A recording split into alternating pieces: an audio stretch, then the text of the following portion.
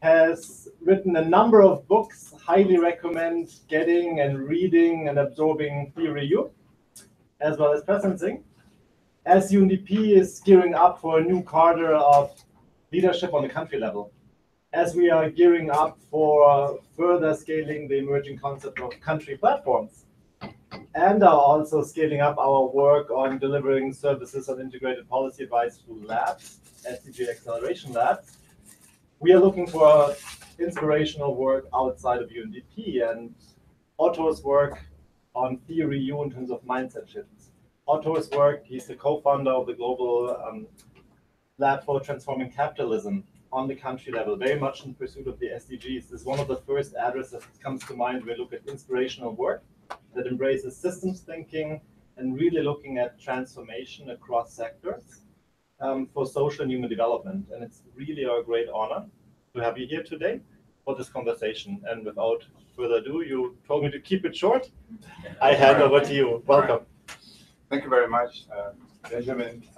Hello, everyone, also remotely. So I'm very surprised. It's September, lunchtime, no lunch, and I thought it would be just kind of the 2 or 3 of us here. So thanks for this busy time, making the time. I hope I can be relevant for what you're trying to do on UNDP. So when I was a student, the development, UNDP always has been an inspiration for me, kind of pushing things forward. And I think I understand that you are in a situation kind of where there is kind of a little bit like an inflection point, kind of where you can actually imagine your future and maybe the role you play kind of and the bigger world of development in a new way. So, if I can be of any use of that, or maybe kind of help your conversation in that direction, I would be very happy. And I'm living in Boston. It's a short train trip, so I'm always happy to come out for any continuation here, in case that would be useful. So I want to maybe kick off the conversation with a few remarks, a little bit kind of on the framework that we have been developing at MIT, and then some of the applications and some of the questions that I consider key and that might be kind of useful also for your consideration. So I came to MIT some 20 plus years ago from Europe, in fact, kind of from Germany. And the reason was action research. It was kind of I wanted to learn how, as a researcher, I could be more helpful, more useful to people who actually do these things in the field that I was describing kind of in my research. So how can I be helpful as a researcher? That was really, and I joined the MIT Learning Center, which, as you may know, is an outgrow of the system dynamics group, right? Which was it's basically the same institute that in '72 kind of created the Limits to Growth study that was published under that title. So it's that's a little bit the lineage, and I would say 20 years ago, systems thinking, most people would refer to in terms of the first 3 levels that you see here. What is systems thinking? It's basically the distinction between symptoms and root issues, right? That's kind of basically what you do. So systems thinking claims it's not good enough to respond against the symptoms, to react against the symptoms. You need to, A, figure out what the deeper root issues are, and B, find a way how we can address them in a more meaningful way. And so there's like symptoms, structures, mental models, thoughts, right, kind of mindsets. But what I would say, so that was basically how you would have framed that 20 years ago. And I think what has happened in the field of systems change is that we have seen the emergence of a 4th level. So in this framework here, it's referred to as source. But instead of source, kind of the deeper sources from which we operate, right? Instead of source, I could have also written consciousness, right? Consciousness in terms of the deeper sources from which our attention and our action is originating from. So what I'm going to present to you is basically a framework of awareness-based systems change, right? And if I have to summarize that framework with 3 sentences, I would choose the following 3 sentences. The first one is, you cannot understand a system unless you change it, right? Well known, it's Kurt Lewin, the founder of Action Research, right? Who basically kind of claims that, you really need to engage with the change process. And that's why all of us here kind of are a much better community than maybe more remote researchers, right? Because it's coming from the doing that gives us the more relevant access, the access to the more relevant knowledge. Number 2, you cannot change a system unless you transform consciousness. So that's what I'm saying. And it's basically kind of boiling down what I have seen and what I have seen many others describing. So if you just kind of tinker with the structures and processes and so on, the same people will create the same type of problems that you had before. We need to really, particularly in all the multi-stakeholder issues that we have, we need to shift the mindset from a silo to a systems view, or to use another word that I have been using for the same thing. We need to shift the mindset from ecosystem awareness to ecosystem awareness. So ecosystem awareness meaning an awareness that is including the perspectives of all, particularly the most marginalized, but also kind of that is focusing on the well-being of a whole, right? Kind of that has an eye for that. All right, that's number 2. Number 3. I don't know whether we can get rid of this. You cannot, but maybe I remember what I wrote. That's a good test, actually. You cannot transform consciousness unless you make the system sense and see itself. Right? So let me say that again. You cannot transform consciousness unless you make the system, which is kind of all the different stakeholders. So traditional systems thinking would say you cannot transform the system unless you make the system see itself, right? But now in theory, we go one step further, because then it's still in your head, right? I know about everything that's broken and so on, and then if it's stuck in the head, what happens? Nothing, right? We have the knowing doing again. So that's why in theory we say you cannot transform consciousness unless you make the system see and sense itself. I need to feel the pain of the most marginalized. If I don't feel it, we are not transforming the way we interact in that stakeholder group. So that's basically when I work with client systems, with multi-stakeholder group, that's what I believe I get my money for, to do that. Make the system sense itself. It's the essence of the system's intervention. Why? Because that's the moment where the consciousness is shifting from a silo to a systems view. If you do that in a microcosm, as a collective experience. So that's upfront. So that's basically this 3-sentence summary, right? And then kind of the rest of it is, okay, how do you do that? What are the enabling environments and so on and so forth? But if you boil it down to 3 sentences, it's basically those 3. And I'm aware that particularly the third one may sound a little abstract, and what does it look like and so on. So I will come to that a little later. All right, so so that's kind of the vertical dimension of this 1-page summary, what you see here of systems thinking, right? Kind of there's a 4th level. That's kind of the first thing I said. And the 4th level has to do with shifting consciousness, shifting awareness from ego to ego. Right? So that's kind of what differentiates successful from not successful multi-stakeholder actions, processes. What do we see at the top? The 3 clusters, right? Kind of of problem symptoms: ecological divide, social divide, spiritual divide. Right? So the ecological divide basically arises from a disconnect between self and nature. Social divide, disconnect self and other. Spiritual divide arises from a disconnect between self and self, between who I am today and who I could be tomorrow. So my kind of highest future potential, right? So if those two selves, my small s self, my capital S self, are not well connected or not connected at all, what do I feel? Loss of energy, symptoms of burnout, depression, or worse, right? So those are, all right.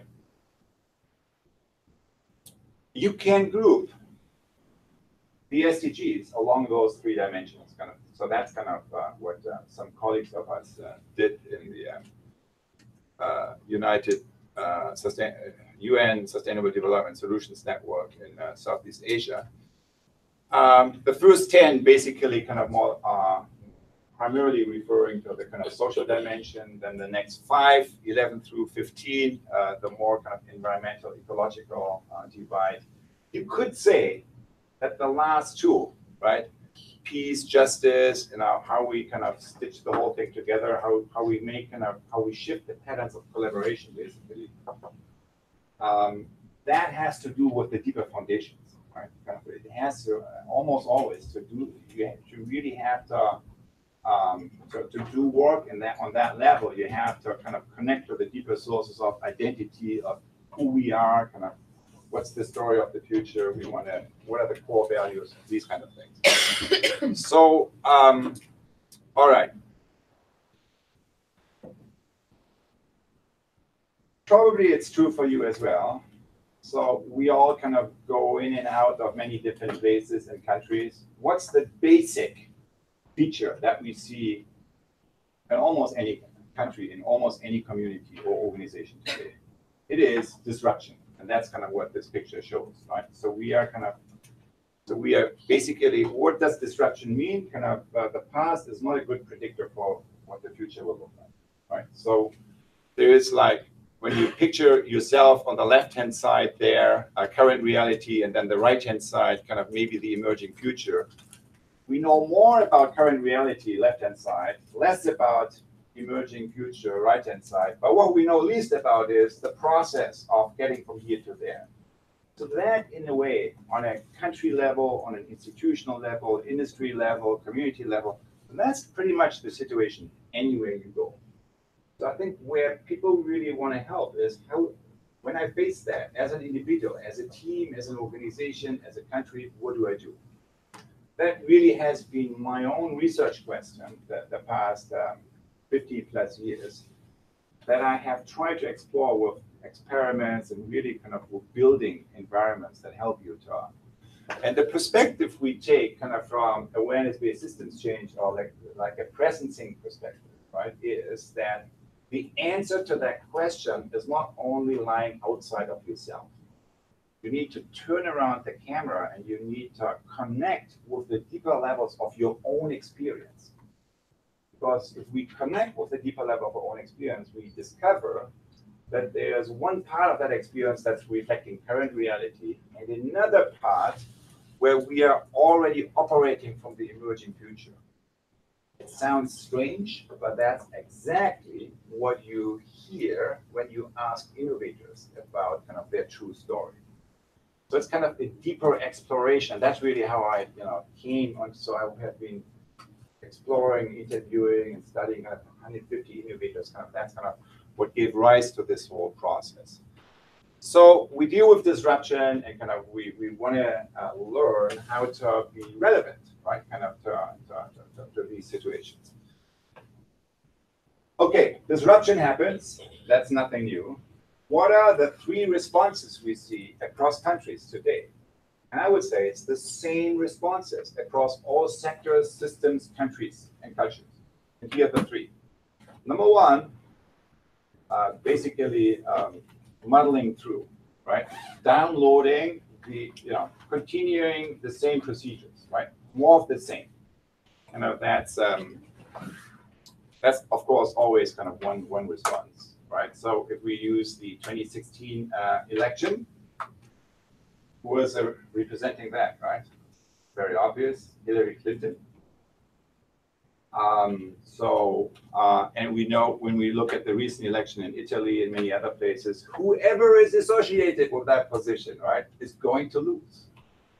Because what people want is change, and that's why they favor positions that have a more disruptive stance. And that comes in two editions, by turning backwards and leaning forwards. And turning backwards is basically orienting ourselves in the past in order to make ...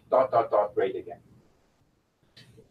So the operating system here is basically freezing. It's a freeze reaction, freezing the mind, closing the mind, the heart, the will, kind of inside our own boundaries, inside our own walls.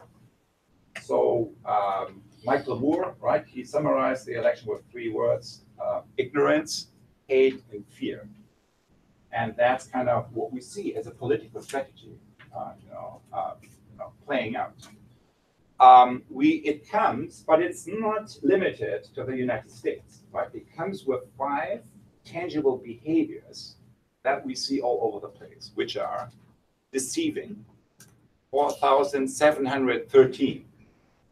The number of lies and the misleading statements by President Trump until last week. So 70% is a recent MIT study. False information shared on Twitter is 70% more likely to be reshared than accurate information. All right? So false information is better business. So that's kind of another mechanism here. So kind of these, now propaganda is not new, but what's new is the weaponizing it, kind of with social media, kind of that, brings it to a whole other level of impact. Next number, the next behavior, desensing, the loss of empathy. Kind of what I mean with desensing, kind of getting stuck inside our own collective boundaries, right? Us versus them. And kind of, so that's kind of, we see communities breaking apart, right? It's no longer one country, kind of, it's kind of breaking into pieces. 40%, it's the loss of energy among US college students. So for many decades, that has been surveys, constant. And over the past 2 decades, or 1.5 decades, kind of the empathy level dropped by 40%, exactly in the time where social media kind of took on. The third one is absencing. What I mean with absencing is basically losing the connection to your highest future potential, kind of losing kind of the connection to your creative core, kind of your future, highest future capacities. And of course, it is very concerning what we see in terms of anxiety disorder and depressions, kind of particularly among young people. Kind of 1 out of 4 boys, 1 out of 3 girls in the US right now. But what is the driver for that? Recent study, 8th graders, students, kind of 8th graders that use social media for 10 or more hours a week, which is not that much, are 56% more likely to have depression and anxiety disorder. 56%. So that's kind of the impact of social media on our well-being. And then, of course, we have blaming others, the inability to reflect, and destruction, eventually self-destruction. Destruction of nature, of others, of institutions, of trust, eventually of ourselves. So that's one pattern that we see. The other one is basically the inverse of that. That's not freezing the mind, heart, and will, but opening it up.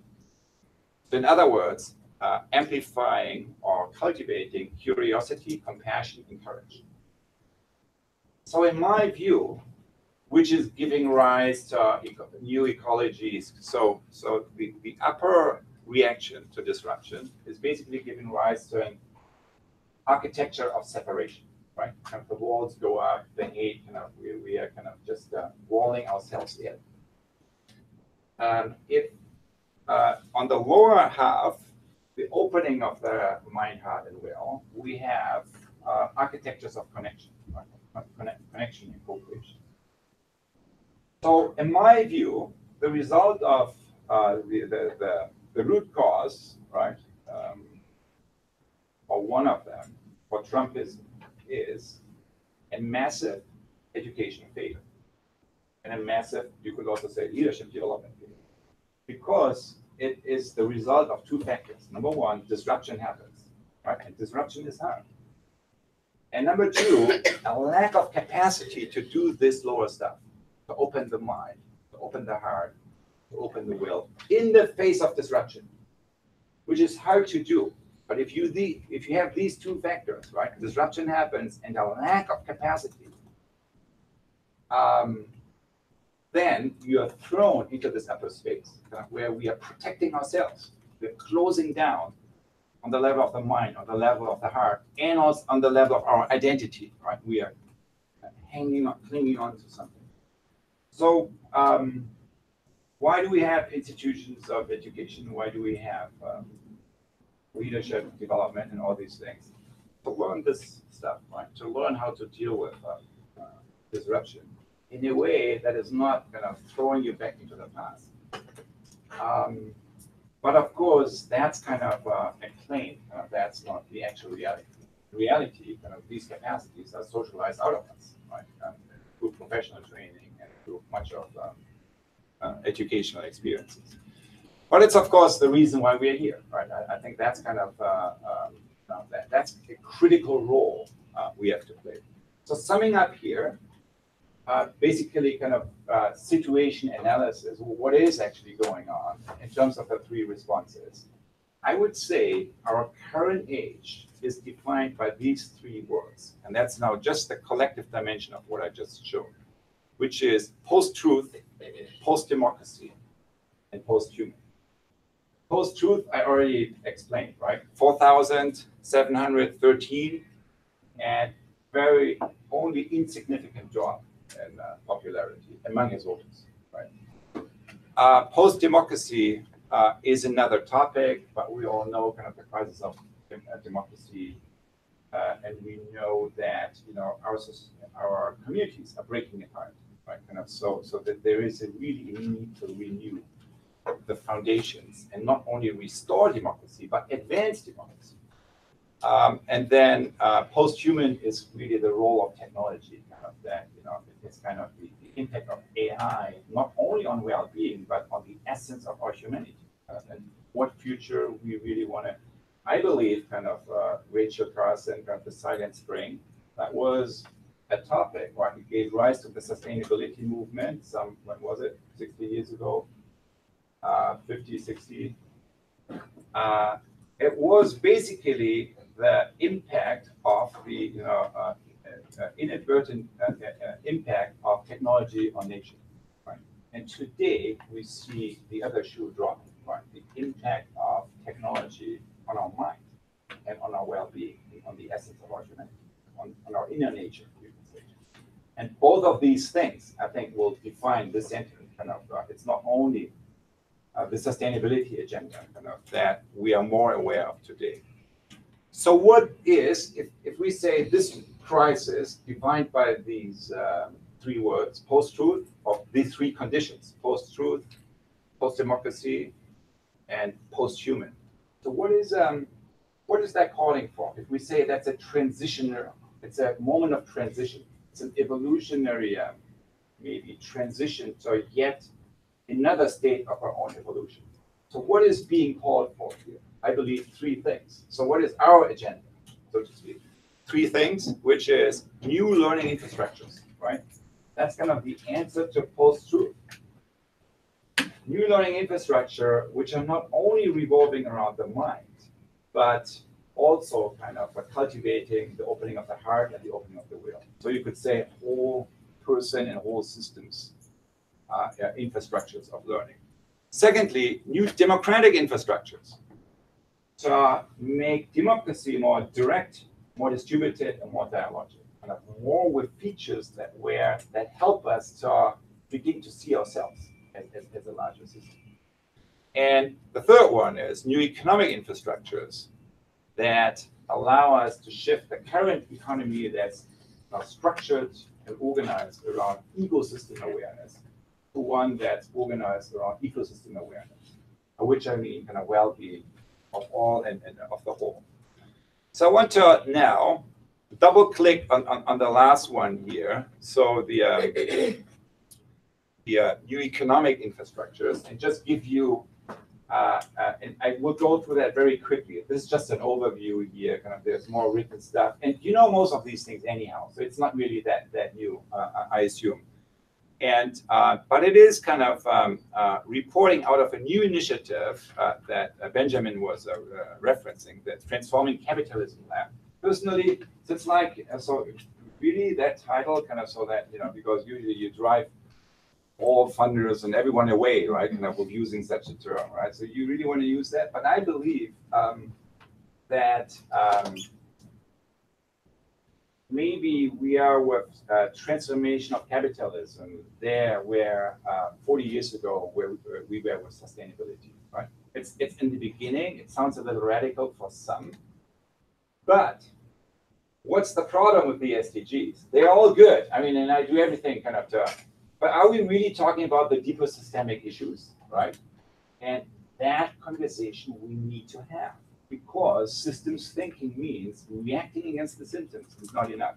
And I'm not saying SDGs is symptoms, but it's like, all I'm saying is we need to really be more methodical in talking and more honest in talking about the deeper root issues. Root issues, yes. So let me kind of do a quick flyover. So in my own view, kind of this is kind of a big emerging topic. So we are at the beginning now, but for a number of reasons, most of which you're aware of, there isn't really that much productive thinking going on, right? So you have like some ideological responses to transformation of capitalism, very weak in terms of solution, and kind of, and most business schools think they are being paid for to not asking these questions. So there is like, there's a real kind of thought leader gap, right? And you guys have been with the development report, and so you have been really pushing the global discourse, the global awareness, in earlier years. I think kind of, so I'm offering that also to you as a possibility. Hey, if you really want to take a stance, if you really want to ask some of the right questions that we need to find solutions for, that could be, that could be maybe an input at least to that conversation. So here's how I think about the transformation of capitalism, which is that it's a set of 7 different acupuncture points. So the transformation of capitalism is already happening, but it's happening in separate discourses and separate experiments, and we need to really bring them together. And the 7 acupuncture points is basically following a production function. So I'm kind of going quickly through that here. The first one, of course, has to do with nature. And it's basically rethinking the economy from linear to circular. The number, right, 1.7, we use 1.7 planets, 100% is today's conventional agriculture, right? $1 of agriculture production has another $1 of negative externalities today, most of which are health and water treatment. So it's not even the groundwater, the deeper accounting that, but that's kind of where we are. So, I see a lot of traction around the regenerative agriculture, and of course also energy. There's really, it was always an important topic, but now you really get people's attention. I think it's something emerging that is very relatable, also from a local, that needs more, deserves more attention. Then labor, of course, right? You know the number, 47% kind of jobs being replaced by AI and technology and the next gen employment, right? It's not going to happen, right? We need to totally rethink that. UBI is maybe one example of doing that. And So, and it's already happening. So it's already in the making, but it's just one piece, and also deserves, I think, more. What UBI for me is basically the separation between income and work, right? Which would allow us to link work much more with passion and impact, right? And so there is like, so I think it is challenging thought conventions among economists in an interesting way. And that's kind of where we see the beginning of an interesting conversation. I'm not convinced that this is the solution for everything. There's like many problems with that as well, but it's interesting because it's challenging our thought habits, that comes from traditional economic theory. Capital, right? What's the problem here? We have too much capital in one place, speculation, and too little in another place, which is the regeneration of all our commons, right? And that's the big problem. And we need to address it directly. There's various ways how you can do it, but one example is Ant Forest, right? From Ant Financial, kind of the app Ant Forest. They were successful. So Ant Financial, as you know, is the financial arm of Alibaba, the biggest fintech company. They succeeded in making 220 million Chinese users participate in reforestation activities.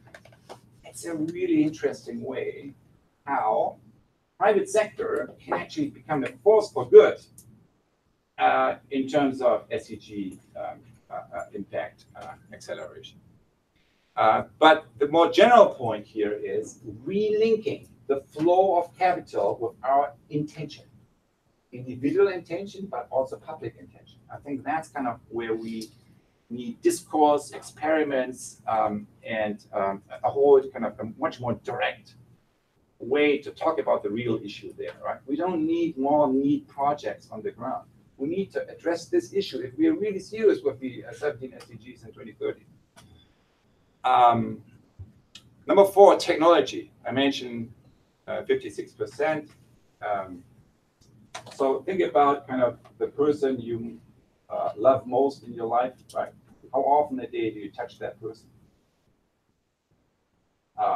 Okay, you memorize that number, and then how often do you touch your device? Right? 2,617, that's a 1-year-old study. It's already outdated, and that was lowballing, right? It's the average user. So technology. So what's kind of the big topic here? From addictive to co-creative. Of course, technology is neither good nor evil. It depends on what we do with it, right? But if it's used for empire building and just profit maximization, we see these impacts that, if we use it for well-being and accessing and activating our deeper creative capacities, but it will not happen automatically. Silicon Valley is demonstrating that every single day. So we need to have another public discourse here, and that's where we all need to work together, I think, and those are challenging conversations. Management, of course, we all know that, right? That's where many problems come from, right? The global workforce, so 1/3 globally today are engaged, 2/3 are disengaged or feeling unsupported, right? So that's kind of this current state, right? We basically lost 2/3 of our people. And it has to do with hierarchies and silos and so on. And the big question on the table is, how do you manage and lead in an ecosystem environment? Right? So how do you do that? So what are the supporting environments for that? And that's, of course, also part of what brings us here. Consumption, of course, GNH, gross national happiness, is more important than GDP. I think you guys with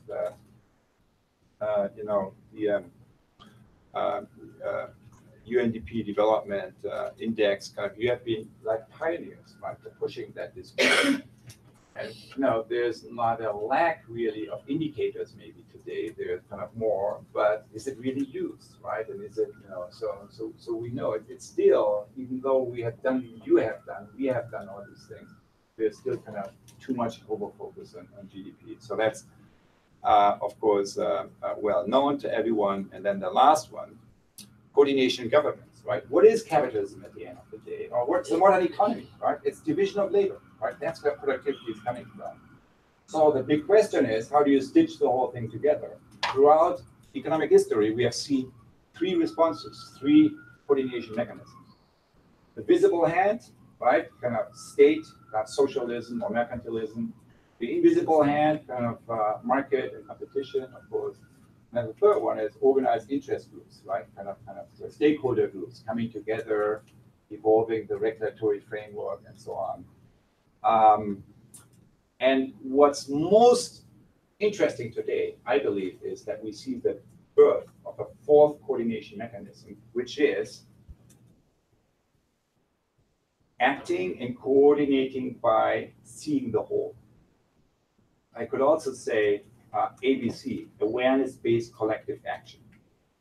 So it is coordinating not by visible or invisible hand, but by coordinating by looking together, by what we do basically in stakeholder processes, right? Looking together at the same situation, developing a shared understanding, systems thinking, and then kind of organizing around how to learn by doing in terms of addressing some of these issues, right? So that's basically what we do, and I think it's a coordination mechanism because it creates like a shared awareness, right, or a shared consciousness, or a shared way of seeing at the situation, which then allows us to directly coordinate. In disaster response, that's what we do, right? We come together, we look at the situation, and spontaneously we coordinate what's necessary. But in the bigger complex issues, it's more difficult, right? So that's basically the 7 acupuncture points, I think, where capitalism is transforming as we speak, and where we need a more, systematic conversation about kind of what's currently working, what's not, where are prototypes, of new ways of operating, and and also kind of linking these 7 conversations with each other, which is basically what we try to be in support of there. So the last point I want to make is something which connects to recent experiences I've had over the past few weeks and with the current moment we are living in, and the current moment of possibility also to catalyze collective change at a level that is way beyond what we currently see, and that we know is necessary. So I have, over the past few weeks, I have had events like in Milano, in Jakarta, and also in Western Australia, where kind of I saw sort of a little bit like a new pattern, kind of that where, where I felt kind of that there is a dormant potential in many communities of change, in many kind of place-based communities that can be much more easily activated than we have previously thought. So, for example, in Jakarta, kind of was kind of the top 700 people there of the government, but then, also, some other groups are more, including some multi-stakeholder representation there as well. So, long story short, this is kind of a slide that I showed at these occasions. Which is, and it's only very short events. It's like one-day events. And this slide is the one-page summary of what theory really is. So it's basically the 4 levels of change, individual, kind of when you look across the columns. It's the individual, the team, the organization, and the larger system. And on the vertical dimension, you basically have the different levels of awareness or consciousness, or you could say the different patterns of relationship. And the first one is habitual way, kind of same old, kind of reenacting the existing patterns. And the fourth one, kind of at the bottom, is co-creativity, right, on an ecosystem level, kind of where new patterns emerge. And the other ones are in between. So I basically showed this, and I said, okay, so they are like on the individual, the different levels of listening, kind of on the team level, you have the different levels of conversation, kind of from debate to dialogue and so forth. We have the different levels of organizing on an organizational level, from centralized, decentralized, network, and ecosystem, number 4. And then, of course, the on the coordination level, kind of on the whole system level, you have what I just described, right? Kind of visible hand, invisible hand, you know, the interest groups, and then kind of awareness-based collective action. All right, so question is, for everyone, where are you? Because each of us is enacting all these levels every moment, right? So that's kind of, and then, you know, in real time, this is what people said. So in your organization and team, what is your primary mode of operating? That was the question I asked. And you tend to get the same responses across places. And here's kind of a depiction of that.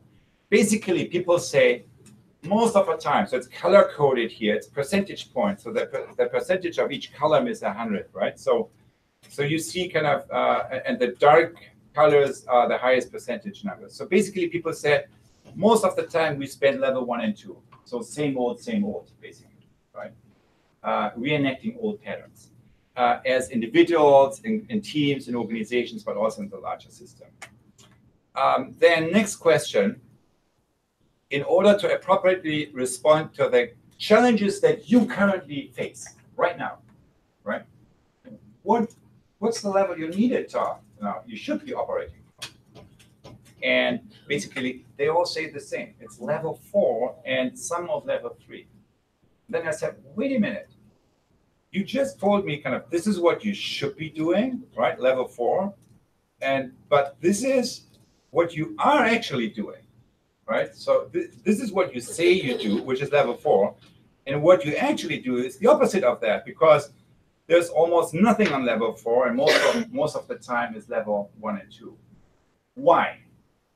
Well, I mean, my first reaction would be, isn't it situational? I mean, to some degree, I mean, if I'm ordering a cup of coffee, I'm not. Okay. So let me just finish.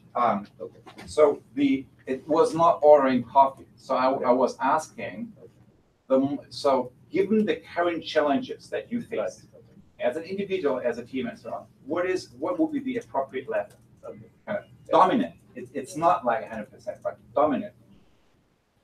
So the question then is, why is it that you say you should be doing number 4, right? So 60, 70, 80%. But in reality, you only spend 10, 8, 7, or 11% there. Why? What's holding you back? And here's what they said. Time, fear, culture, capitalism. Next question. Okay, if you would commit yourself to make it happen, right? What you think should be happening right now, given your current challenges, what would it take? And answer is courage, support, time, confidence. Last question. If you would commit yourself to making that happen, so it's basically, the second answer is really courage, courage, and courage, right? So, and some support. So the last question is, what kind of support would really help you to make it happen? And this is what people said. Trust, understanding, openness, money, collaboration, empathy. Belief, empowerment.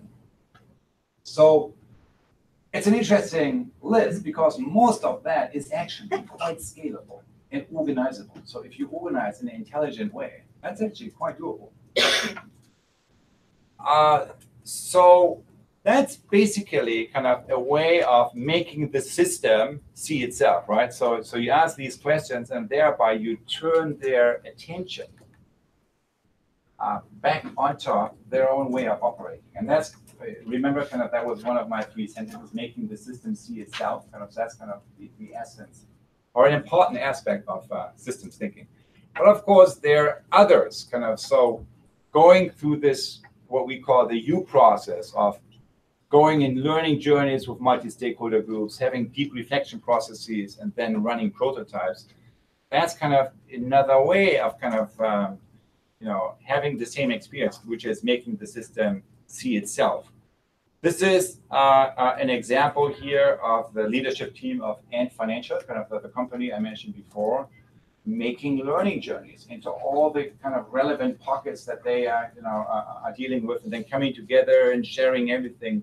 So it's not just abstractly talking about a situation, but feeling it, experiencing it, kind of being one-on-one with many of these stakeholders. Or kind of in a modeling here with another multi-stakeholder group, the Call Triangle Initiative, where kind of then kind of through some kind of role play, including kind of Mother Earth here. So he's a banker in his real life, but when we do these role play, kind of you always include Mother Nature, so kind of the ecological divide, and all the marginalized groups, right, or some of them, right, to bring in kind of the social divide as well. And you also, on the spiritual side, we bring usually kind of some emerging future. Scenario thinking, right? Kind of scenario practices, bringing all the stakeholders in. I'm sure you have done that many times. It's another method, right? Kind of that you can use to make a system sense and see itself in the current context. So what I want to end with is, what is it that, and where, what I really mean with systems thinking on a more operational level, and so what is the current moment really, and the current moment of opportunity? So if you use kind of the smartphone, so most people, when they think about change, they think about like adding another app here, kind of that does certain things. And what I would be claiming is that's not systems thinking. Systems thinking would mean to update the operating system. And that's kind of, in fact, what we need in all our key societal systems today. And I want to exemplify that very quickly. So the 1.0 is input-centric operating systems. In health, it's kind of traditional doctor-centric medicine and traditional ways of learning as well. We kind of start with these two. That's the old model. Current model is output and efficiency-centric, right? You run the system through output and efficiency. So it's evidence-based medicine, it's testing-based teaching, also known as bulimia learning, right? Fast in, fast out, kind of. So in other words, the absence of learning, right? So you're just kind of, it's just learning for testing, but not real learning. What's the good school today? Kind of what's the 3.0 model? Outcome and user-centric. So it's not output, but outcome, kind of the user perspective. It's patient-centric medicine, learner-centric architectures of learning. That's the current good model. But I believe it's not the future, because to go on the next level, the 4.0, we need to strengthen the source of well-being. It's not just kind of patient-centric medicine. It's kind of really addressing kind of the sources of health and well-being and strengthening them. And kind of in learning, it's kind of really activate kind of the deeper sources of learning and creativity. Farm and food, same evolution. Traditional farmer-centric, industrial, agriculture, monoculture, kind of all the, the source of all the environmental issues. Then 3.0 is organic agriculture, reduce the negative footprint, but it's not the future. The future is food as medium for healing the planet and people. So it's increasing the positive footprint, not just kind of reducing the negative footprint. In finance, same thing, traditional financial capital, extractive capital, externality blind, impact investing, kind of usually focusing just on one or two topics, totally ignorant of the larger system. And the 4.0 would be really systems transformation. Corporate sustainability, same thing, right? Alleviating projects, kind of that we have. 2.0 is more practices, recycling and sustainability. 3.0 is as a source for business innovation, yet not really addressing the key issues, right? Like sustainable mobility and so on.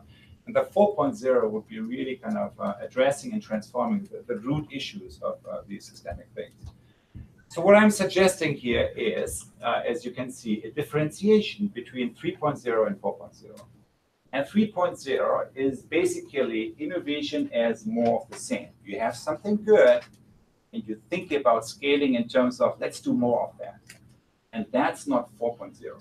Because 4.0 is not just kind of more of the good things, more of the same, but it's really transforming the system, right? Understanding the whole system, understanding the root issues, and transforming them. And kind of that's what you see on the 4.0 level here. So yeah, so that's basically what I had. So we are building support infrastructures for that. I think it may be quite similar to what you are doing. So we think about our work in terms of three things: the labs, right, on for example SDGs, focusing on that. Then we have capacity building mechanisms, right, which I'm sure kind of you also do a lot of online to offline platforms here. And then there's of course research and learning and kind of developing methods and tools, kind of the development. So we are launching this week a strategy with in terms of the Transforming Capitalism Lab, a strategy where we not only invite people to go on a journey and create their own circuits of change, but where we want to convene them on ecosystem activation festivals. So 1 or 2 day events where we bring together all the innovators from the region in order for them to experience that the future is already there, which is exactly what I saw kind of in these events that I was mentioning before.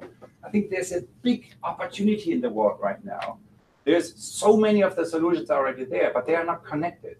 And if we bring them together, like on an ecosystem level, like for example, on a country level, and kind of make them aware of each other and kind of, allow them to activate kind of some of the, and become aware kind of some of the innovations that they are having,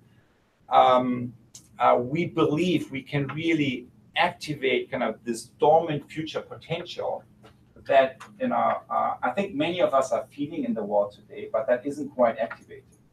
So one enabling condition, of course, is online and platform and all these things. But our experience is that's not even half.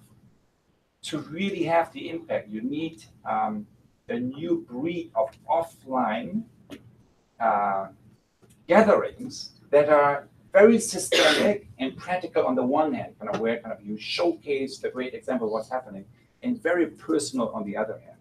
So where kind of you get beyond the blah, blah, blah. It's much more engaging, much more co-creative, much more also kind of connecting to the essence of our own humanity. And I think kind of we have like, we prototyped 2 or so of these things. And we would, and we want to make that a key point of our strategy going forward. So we want to do in all major world regions, one of those, designed for replication within the next 2 years. So it will be designed for replication that anyone going there can actually take these principles, kind of can take that and replicate that in their own context. So that's kind of one of the things we are currently working on, and kind of that would, if there is some overlap with what you're about to do, would be a wonderful possibility to partner and collaborate around. Thank you, Otto.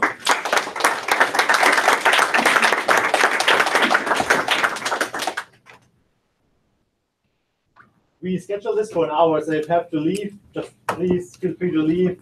No bad feelings at all, as this is a 60-minute session. I'd say we open the floor for question and answers. Do you prefer taking several questions or one by one? Let's see, we can like maybe 2, 3, maybe they are connected. All so right. Let's take a few kind of so that we see the connectivity first. Let's take 3 at a time. If you can say your name and where you work, either in the organization or elsewhere, and if it's a question and a statement, keep the statement part rather short, please. Noah? Hi, my name is Nuruli Shiki. I work currently in the executive section of the, and I have a question on cradle-to-cradle that does require a bit of explanation. So it's related to the school of thought that mission-oriented approaches to development might be a better way of pushing out the narrative that you alluded to is not reaching people in sort of sense of urgency that we need to achieve the SDGs. So the idea of moonshots as a means to be able to direct innovation, direct action would be solving problems, would be help in our common effort to basically to achieving the SDGs. And the logic is incremental approaches won't do it, need radical changes around that. My question is, does that mean, would that approach, which is somewhat, well, gaining traction not only in business, but also more and more in the public sector as well, would that mean tinkering around the edges, or could that potentially be a mean of looking at systemic change as you propose?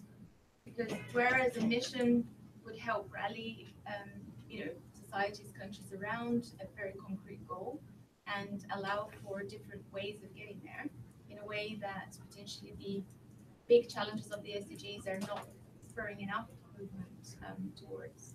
But is that the kind of transformation? Can that lead to the same level of transformation that you're calling for, or not? Sorry. Let's take two more, and then we'll head back to you. That's fine. We go on to. Yeah, thanks, Otto. It's very interesting. My name's Doug Webb. I'm working on public health here. Structural drivers, social determinants of health, SDG 3 oriented. Using your language and where we find ourselves stuck much of the time is this whole business of externalities. And we find when you're working across sectors that the externalities of one sector are then the problems inherited by another, in my case, the health sector.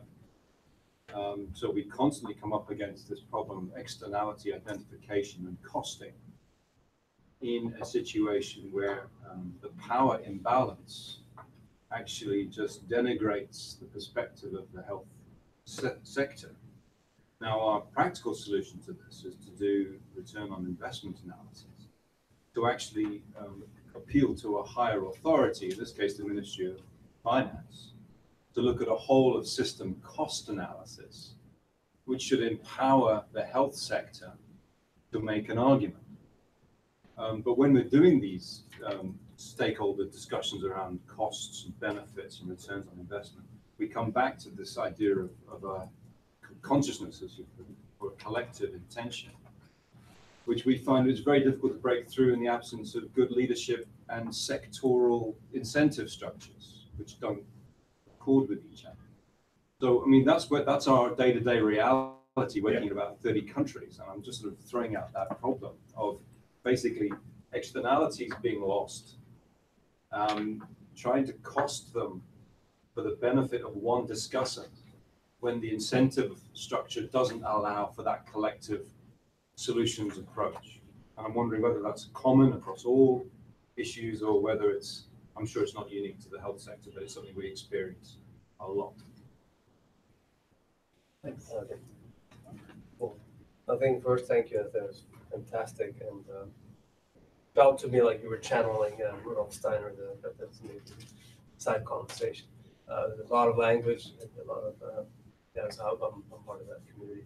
So my question actually is very much along the same lines. There's a lot of talk about complex, integrated problems and trying to tackle those rather than working in silos. And this is where we are as an organization right now.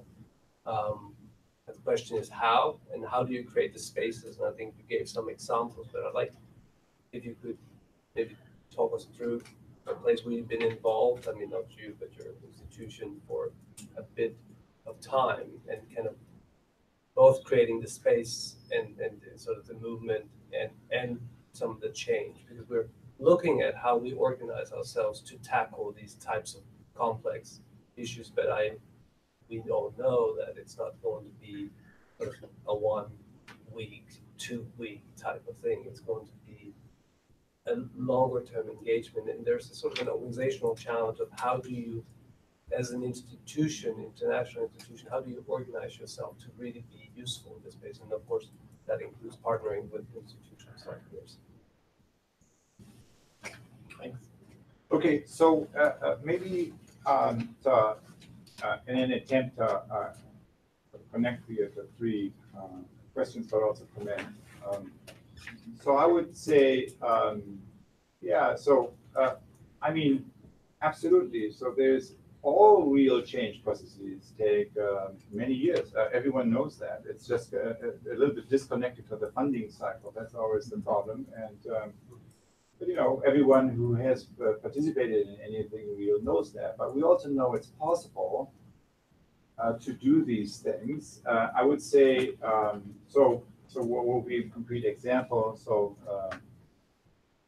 The maternal health in Namibia, so that was an issue. You have multi-stakeholder processes, you need to develop trust, and as you go through that, you develop prototypes, then they are scaled. And you can also build the capacities that they are residing then in the country, that the whole thing continues kind of after the cycle actually has ended.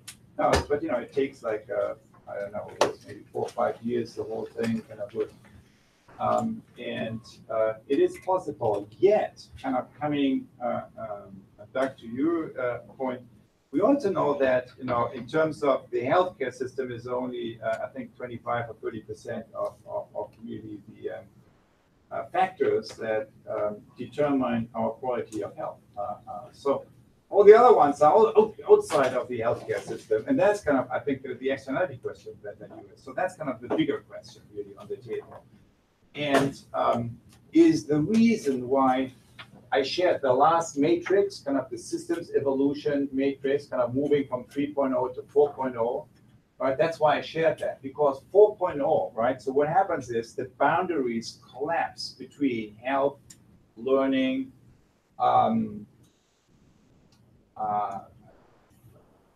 food, farming, and you know, you could also say finance and business. Kind of, there's like, you know, at least kind of open boundaries there. So what's missing today in society, we know kind of these things. We know that kind of most of the factors to contribute to health is actually reinventing the way we work, right? Kind of that's kind of, we need to transform business to really deliver on what you're working on. But where do we have that space? And I think that's where that opens up a new possibility for place-based communities. It's really what we see not happening is, and that relates to the moonshot question, right? If you just bring the educators together and they think about kind of the future, nothing good is going to happen from that. So what we actually need is a much more diverse, where all the 4 or 5 sectors that I just mentioned kind of come together, particularly the people kind of that want to take it to the next level of systems evolution. And moonshot is good, except that in reality, it's often used by technology companies, and you know, all the money is kind of moving in technology. And I think what we all know is, yes, technology is a key part in helping making a system sense and see itself. It's this mirroring function. A lot has to do with data, actually, can be great. But it's not the only thing. There's something more important than that, which is the social technologies, kind of the awareness-based social technologies that allow us to connect and to pay attention and to converse and, you know, and make sense kind of in a more distributed and in a more collective way. And that also needs to be supported. So I think there is, and that's why towards the end of the conversation, I just showed kind of this, it's actually an airstrip, kind of Tempelhof in Berlin, right? So in the center of Berlin, you have kind of this old airport that's no longer, and that could be, that's actually a project we are currently discussing, is to turning that into an innovation part of the society of the future, where kind of, for example, these sectors that we just mentioned would be reinvented and kind of, and where you would kind of bring the innovators together, kind of, and give them a support structure. I think that's what we need, kind of the marginal. We don't want to kind of disconnect that to the larger institution, but you need innovations happen in places. And we need new quality of places, kind of that, you know, it has to do with physical, it has to do with purpose, it has to do with nature, with kind of the enabling, kind of how you can run social processes there.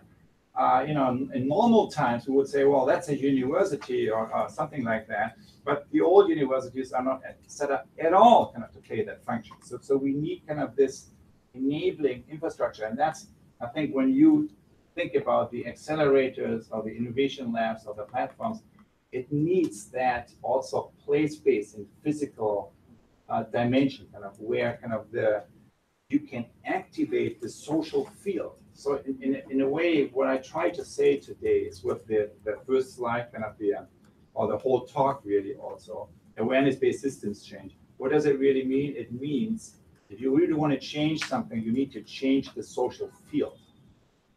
And you need, and for that, you need places kind of where you can feel it. You move into that, and then you can experience it there, and then it's much easier to bring it back into some of the bigger institutions that we also need, right? So that's kind of, so moonshot for me is less kind of, this is, because the reality is, the less you know about the future, kind of, the more idiotic a moonshot can be, right?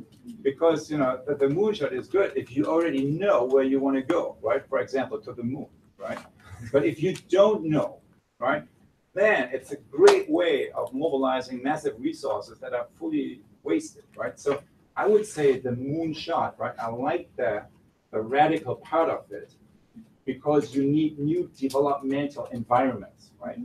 But we need to organize them in the way that are organized around something that's emerging, right? Not kind of that's already predefined. And that's kind of, so we need new holding spaces, kind of new ecosystems where these innovations that cut across all the sectoral boundaries are really supported, and where you can kind of think in a more radical way that, I think you're referring to. Okay, let me stop you here.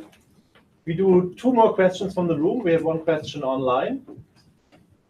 Are there any more questions in the room? If not, I'll hand to the question online. If no one else has one, I want them to throw it. Okay. Before doing that, if you're interested for further reading in the topic, in addition to Otto's books, what I really recommend is Donut Economics from Kate Rothford. She makes the point that the way we speak about economics and the environment, including the metaphor, are super important, including that notion of negative externalities. She argues that in a system, there are no side effects, they're just effects. And that term of negative externalities was used too long by economists and policymakers for that artificial distinction between the economy and the environment.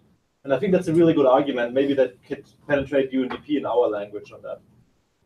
So I first go with the question from Rosemary, and then Bob. Rosemary is our director for sustainable development, and she says, Otto, I imagine you'll ask us where we see UNDP today.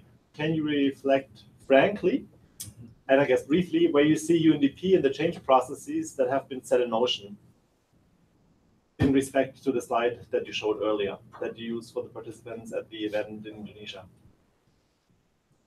That's Rosemary, and let's hand over to Bob. Mine's a slightly different area. Thank you so much. It was really fantastic presentation. It got me thinking about lots of different things. One I wanted to concentrate on. My name is Paul. I work in leadership development at UNDP. And so some of the more human aspects that you described, and kind of the trends, I think you said the kind of failure of education, the failure of leadership development might have led us to this particular political moment, really got me thinking about kind of the closing off and certain examples of leaders doing things one way, which many people seem to appreciate and go for, versus kind of what we might need in the future to get to this better state. So just wondering on how optimistic you are that we can get to that better state and kind of resist those bad impulses, and what we might need to do. Someone working in a job like me, for example, what will we need to think about for developing leaders within UNDP or developing leaders globally who are fit for this better future that we're trying to get towards. Wow, big question. So on the first one, so I think, I have very little experience in UNDP, so it's kind of, it would be really very,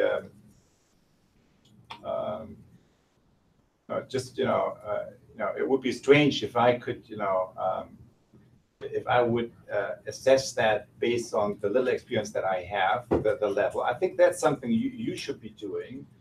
But if I just kind of mirror the conversations I had and where I asked questions like that, so the responses that I heard were probably more the first 2, maybe 3 levels, right?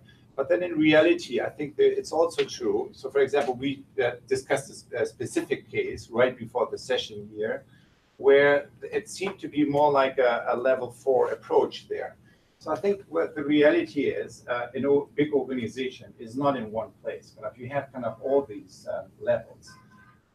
But what I heard your colleague saying is you need more of level 4. It is there in some places, right, where something new happens.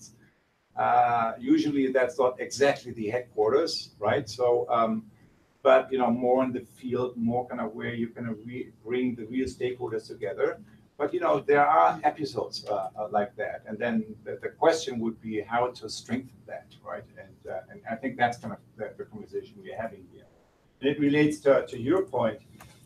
Also, I mean, I don't know whether you meant it that way, but I heard also, because conventional innovation thinking is, kind of, so do the moonshot, kind of, you have kind of the crazies here, kind of they're allowed to do everything, and then they come up with something, and then the executives look at that and so on. So it all looks great, while in reality, when you talk to people, everyone is pissed, right? Because it's disempowering everyone else. Because it's only these chosen people, right? Kind of, we have all these possibilities, and what about us? And what about my idea? And so I'm going more into the underground, or disengage from the situation. So I think it's also, and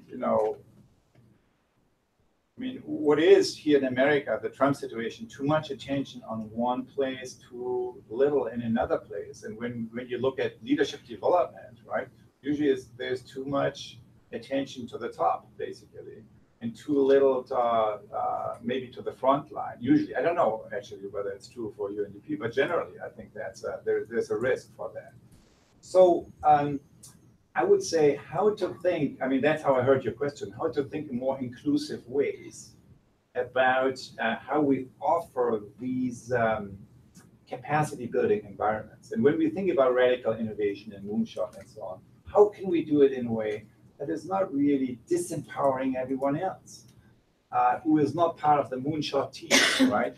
But really kind of allows them. So yes, we need these places, right? So these airstrip there, where the Berlin airlift happened, but we need more free access to that as well, right? It's not only kind of a small elite group that's there. So these sorts of design questions, I think.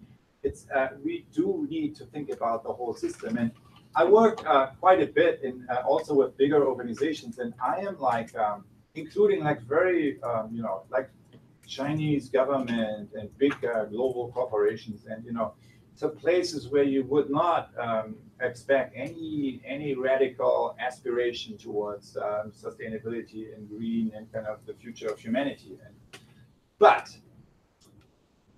consciousness. Right? No one is interested in consciousness and transformation and meditation and these kind of things. And I tell you, I am shocked how open people are. The next generation of leaders, how open they are when you just offer them something practical, right?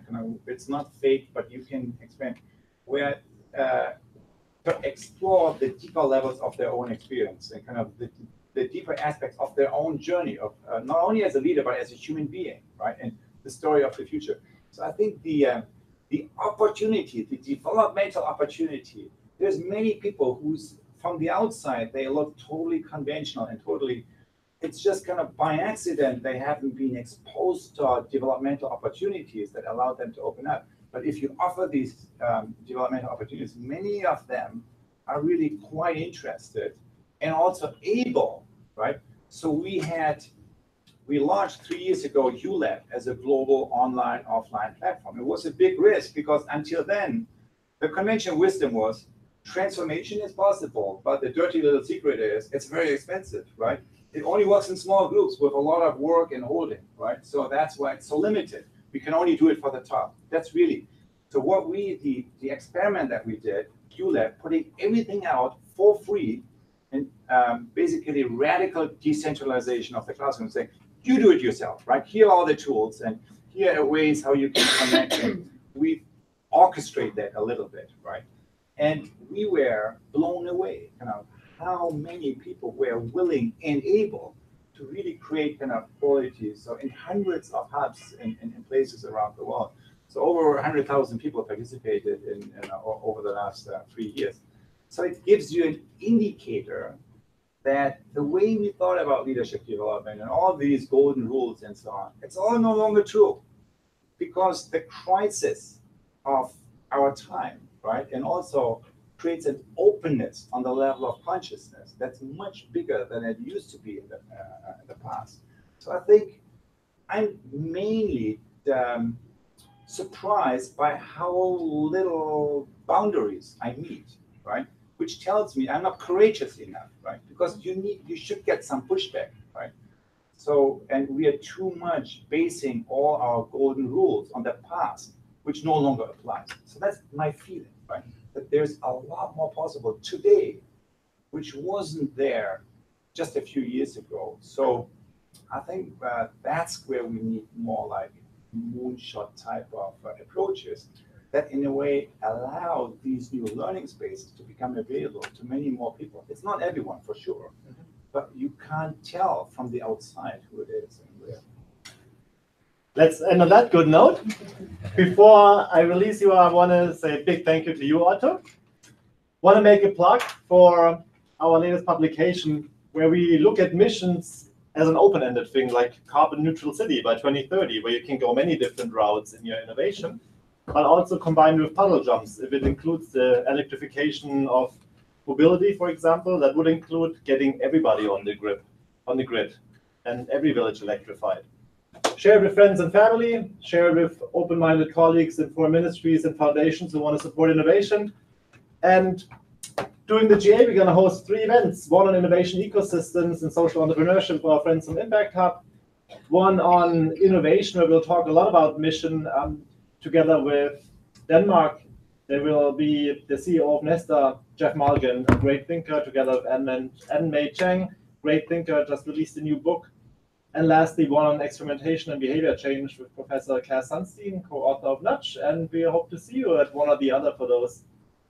Otto. So yeah, maybe 2 more quick plugs. So as a follow-on, kind of the one book is actually, it's not Theory U. It's kind of this one would be the one recommended. It just came out, the Essentials of Theory U, and that would be a follow-on reading on some of the discussions. And the website.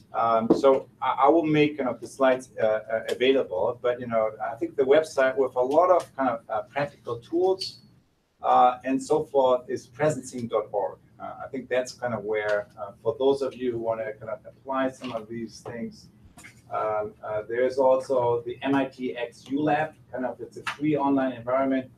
Lots of tools, all of them freely downloadable and kind of blendable with whatever you use already in your toolkit. So those will be the 3 things that maybe we also put in the follow-up. Accessibility.